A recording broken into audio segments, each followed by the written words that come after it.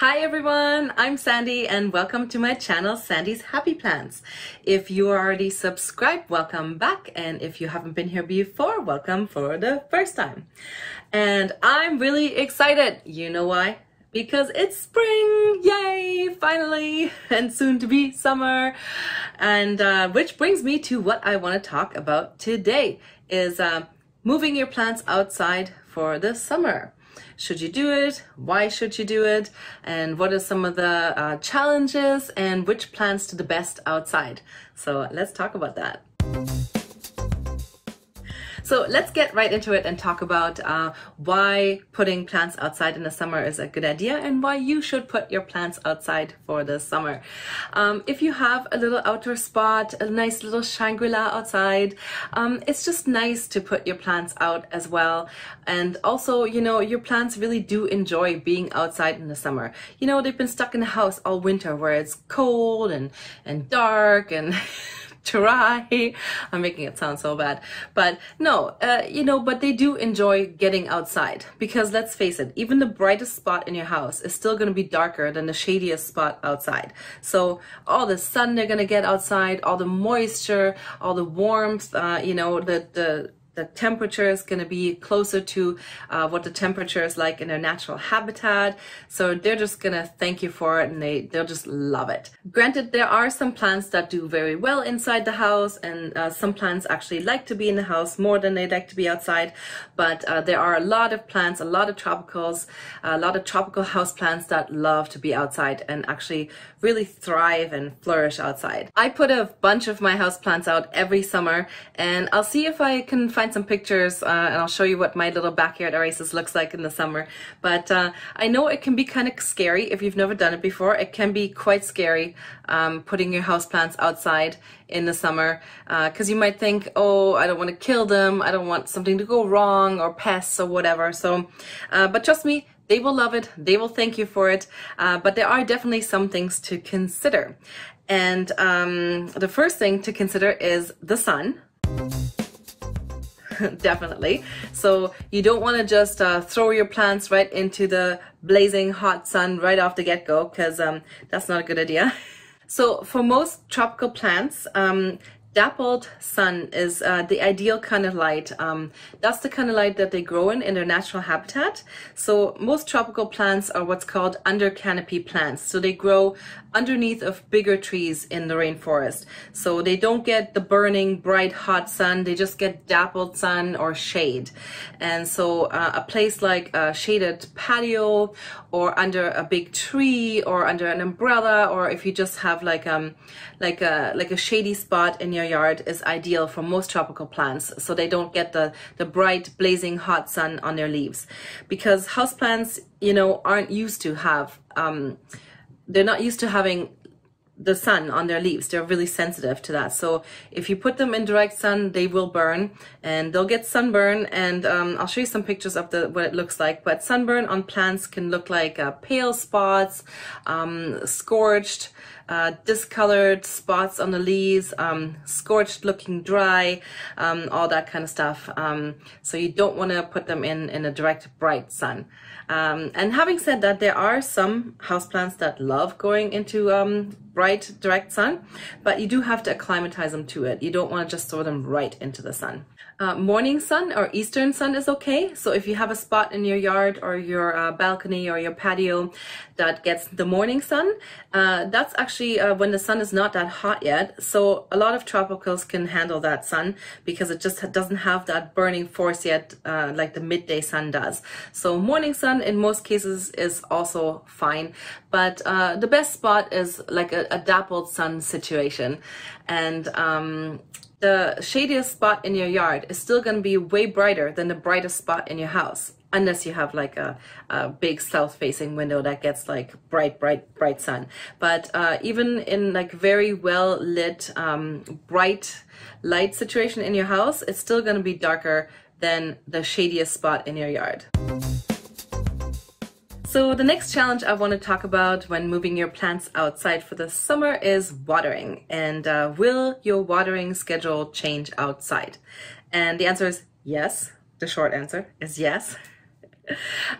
In most cases, you'll have to water them more outside. And obviously that depends where you live. If you live in a dry climate or in a moist climate, right? So if you live in a more arid, dry climate, then you'll definitely have to water them a lot more, because you know, first of all, the sun is going to dry out the soil way faster. It's also more ventilated. Also, the warmer temperatures and the more light the plants are getting, the more energy the plants are using, and thus the more water they're using. So you'll definitely have to water them more often.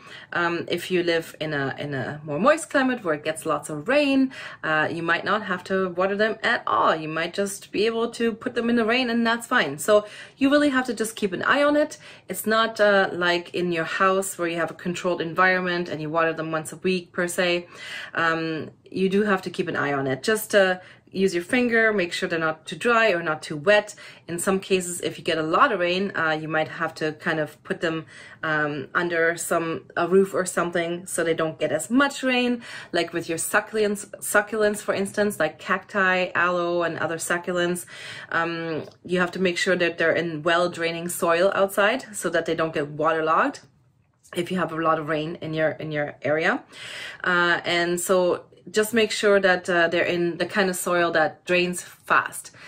So like cactus soil, you can buy it. I'll link it in the description to some cactus soil if you want to buy some. You can also make your own mix of cactus soil. You use perlite with sand and some houseplant soil. You mix it all together. There's lots of recipes on cactus soil, how to make cactus soil on the internet. I don't keep that many cacti anymore because I just don't have the room in my house for them. I only have two smaller south-facing windows, so I don't keep that many cacti, but you can find a recipe for that online. But yes, so watering definitely will be affected, so just keep that in mind.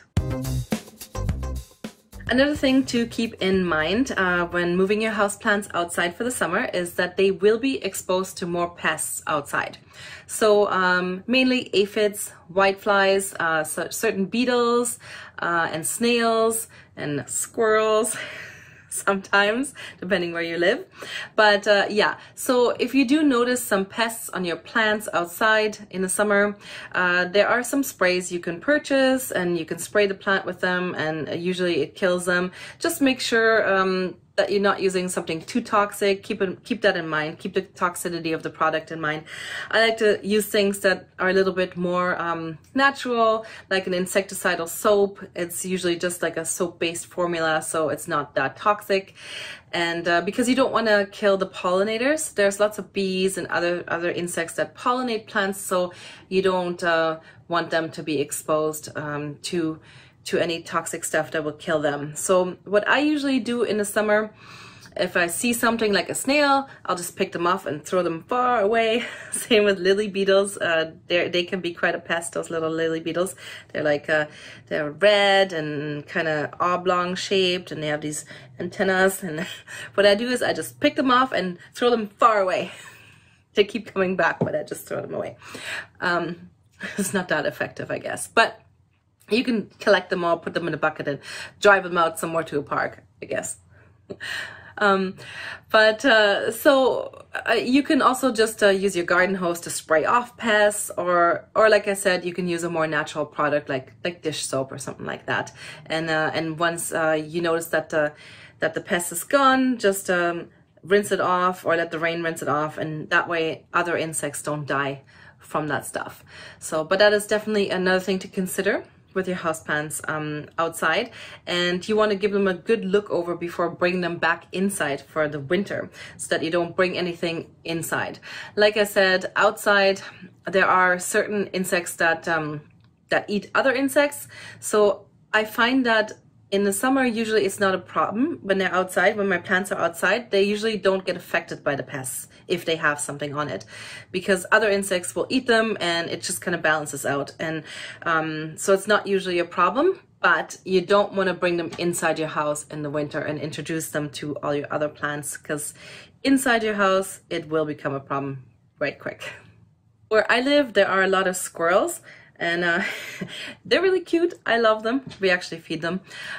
We feed them peanuts, so it's actually kind of my own fault that they dig in my plants, but they do tend to dig in my plants, and they tend to dig in some plants more than others, and I don't really know why they prefer certain plants, but it is quite annoying to come outside in the morning and most of the soil is dug out of your plant, and yeah, so they like to hide the peanuts in the plants, and sometimes they like to eat the roots, which is that is bad squirrel.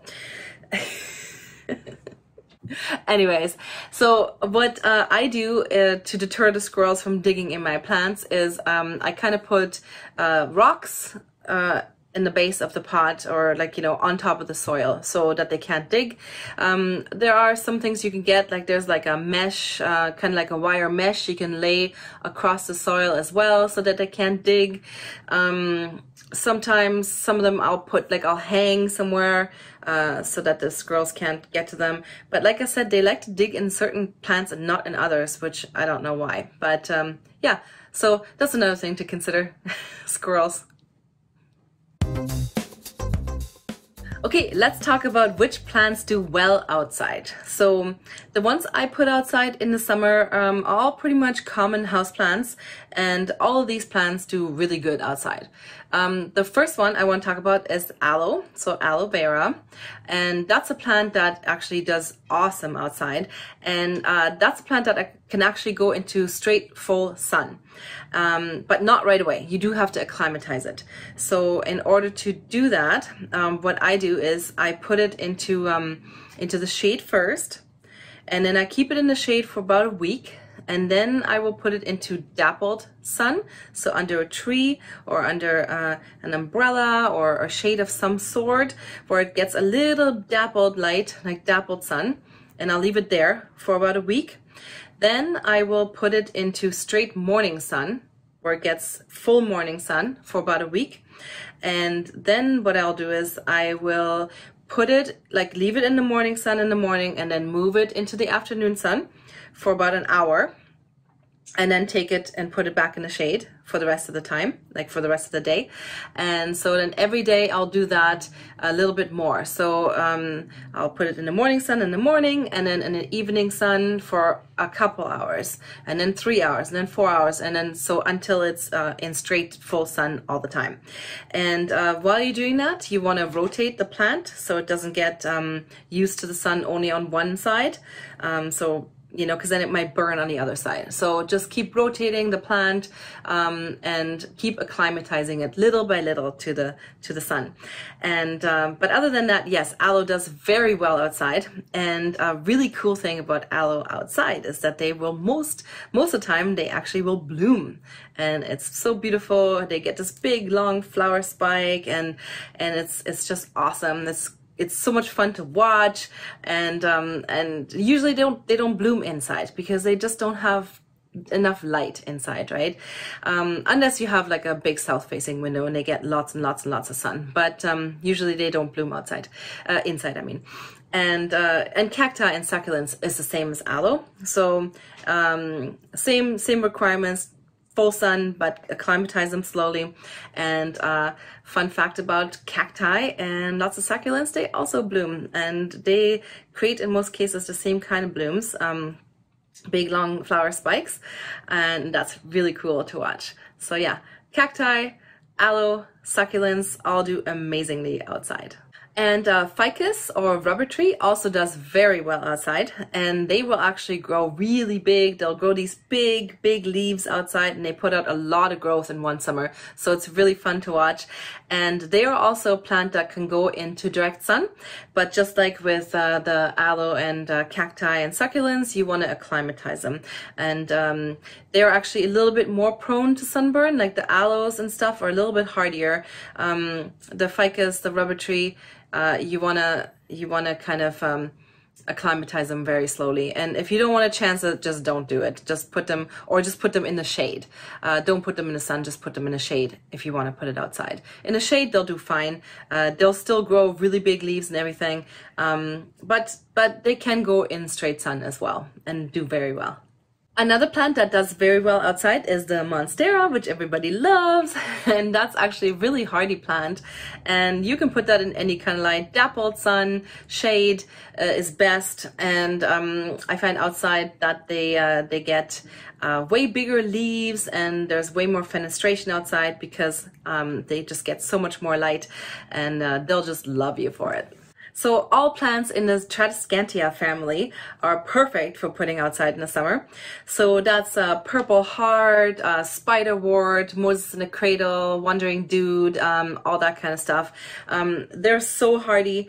I put them outside every summer. I actually don't keep them in the winter in the house. Well, I do, but what I do is I actually chop them all up at the end of the summer, and I put them in water. I put all the cuttings in water and give a bunch away, and then I keep some of them on a grow shelf all winter in the water and let them water root, and then as soon as the summer comes, I put them all back outside in planters and let them take over, and they just go they go crazy. They get huge outside, and you can stick them right into direct sun right away. They won't burn. Maybe a little bit of them will burn, but they spring back like crazy. They're such a hardy plant, especially the Tradescantia zebrina. Zebrina is so hardy.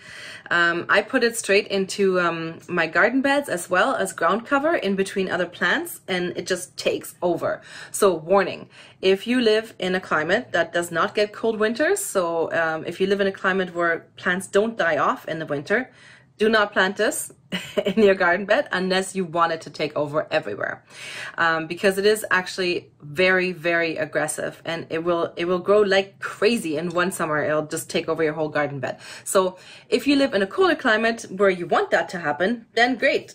Go ahead, put it outside. It's a great plant for outside, also for hanging baskets or planters. Yeah, any plant in the Tradescantia family will do awesome outside. And another plant that I put outside every summer is my spider plant.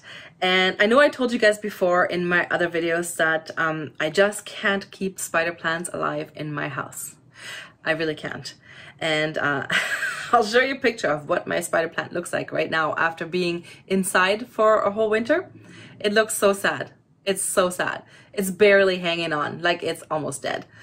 But I put it outside every summer, and it just gets beautiful. Beautiful, beautiful. It looks like a beautiful, big, luscious plant. It's so happy outside, and I'll show you guys a picture of that as well. And yeah, so I put that outside every summer, and it just loves it, loves it, loves it. So, and I put it under a tree so it gets dappled light, and yeah, it's just a happy camper there. And plants like birds of paradise or banana leaf plants, those are really good outside as well. One thing to consider with those is that they have these really large, broad leaves, and the wind tends to pick them up and throw them around. So what tends to happen is they get a little bit tattered looking outside. I personally don't mind that look because I think it just looks more natural, and I kind of enjoy that look.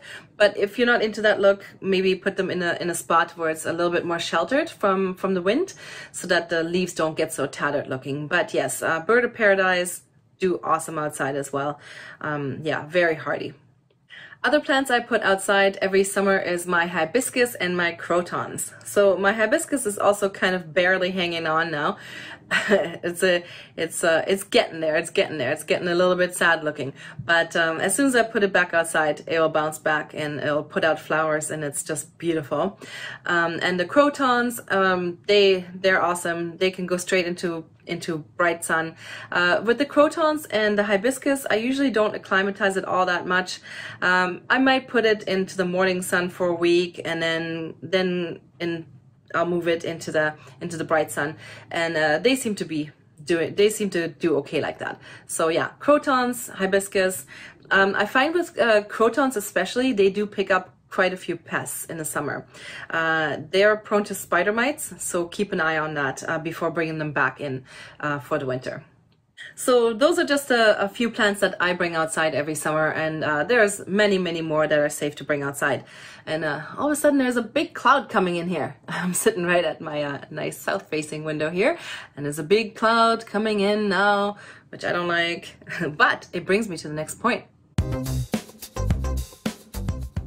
when to bring your plants outside. When is it safe? If you live in a colder climate, when is it safe to bring your plants outside so that there's no more chance of freezing and all of that?